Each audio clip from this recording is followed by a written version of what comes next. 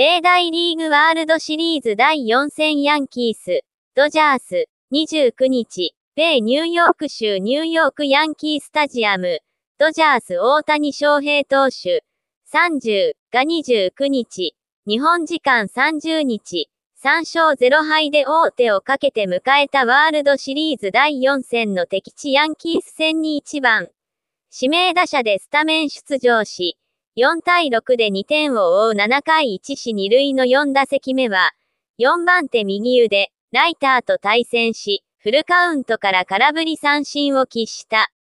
ヤンキースの先発は、今季15勝の26歳右腕のエルヒル。初回先頭の1打席目はフルカウントからスライダーを捉えきれずに夕日。それでも1死2塁で、フリーマンが4戦連発となるツーランを右翼席に運んで先取点を奪った。フリーマンはブレーブス時代の21年からワールドシリーズでは6試合連続アーチとなり、史上初の快挙となった。2回に1点を返され、1点差に迫られて3回先頭で迎えた2打席目は中飛に倒れた。3回には2番手右腕ハドソンがボルピに逆転満塁本塁打を被弾。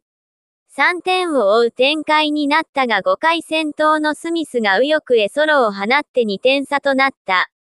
3対5の5回無視1塁の3打席目は、2番手左腕の T ヒルと対戦し、初球のシンカーを弾き返して中前安打を放った。第1戦の4打席目以来、3試合、13打席ぶりの安打となった。さらに続くベッツの夕頃では、左肩脱臼を抱えながら、二塁へ意地のスライディングも見せた。大谷は26日、同27日の本拠地での第2戦で、盗塁を試みてスライディングした際に左肩を脱臼。第3戦以降の出場が危ぶまれたが、テーピングを施し、ベンチでも患部を温めるなど必死の処置をして前日28日、同29日の第3戦に出場した。3打数無安打だったが2四死球で先制のホームを踏んでチームの勝利に貢献。それでも、スイングをするたびに表情を歪め、走塁中は左手でユニフォームを掴んで左肩の負担を軽減するなど、痛々しい姿も見られた。